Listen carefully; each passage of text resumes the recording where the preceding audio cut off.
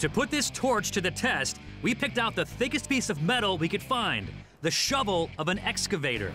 Cutting a bucket tooth shank can be pretty tough because that's typically a cast or a manganese type material, which is usually slower and harder to cut with the gas torch. If the Broco Torch can't make it through 4 inches of hardened steel, it doesn't stand a chance in the showdown.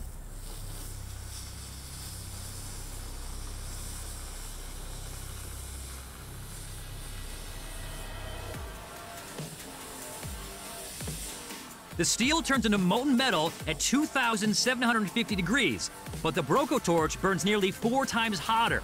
And check it out, Tom's doing this while wearing a short-sleeved shirt. We're able to go through that thick section relatively easily. It's such a high temperature that's being produced because the alloys in the rod are actually on fire.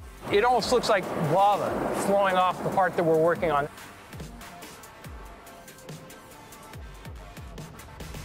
I'm not worried. How are you feeling?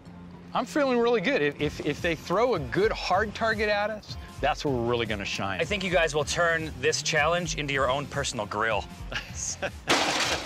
We're going to win the showdown because the Broco Torch is an awesome tool, and it has proven itself over 30 years to be able to do just about anything.